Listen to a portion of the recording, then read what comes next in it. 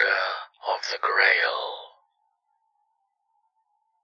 In any city, in any country, go to any mental institution or halfway house you can get yourself to. When you reach the front desk, ask to visit someone who calls himself the holder of the Grail. As soon as your words reach her ears, the worker will suddenly have a blank stare on her face. If you stare at her, you may suddenly lose all grasp of reality. You should avert your gaze and ask your question again. A blunt object will smash into your head from behind, and all will go black. When you wake up, you'll be in a dark room. A compass stands on a pedestal in the middle, pointing out the 4 directions for all eternity. If you go south, you'll find a well. If you look inside the well, a stream of demons will emerge and eat you. This is far worse than it sounds, as your consciousness does not vanish, and you will have the experience of being digested in 50 different places for countless millennia. If you go east, you will wander the land of Nod for all time. The wind may strip the flesh from your bones, but your skeleton will not cease to walk. If you go west, you will reach the edge, and will not resist the urge to throw yourself over. If you go north, you'll find a door with a strange marking on it. If you place your hand on this mark, you'll see an image of him.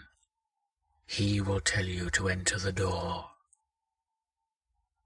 Inside, you'll find a forest. If you go into the forest, you'll find a lake. Quickly, if you turn away, you'll escape from sudden death, for the lake is but a mirage, masking a creature far more horrible than anything from your worst nightmare. If you keep going and suddenly turn left, you'll find a pool of blood. There's a man in the pool of blood, and he asks for your soul. If you give him your soul, he'll get up. This man has the face of a devil, but his voice is that of an angel. When he smiles at you, if you do not turn away, your soul will be lost forever. When the man walks up to you, he'll say, "Thank you," and will give you a grail filled with blood.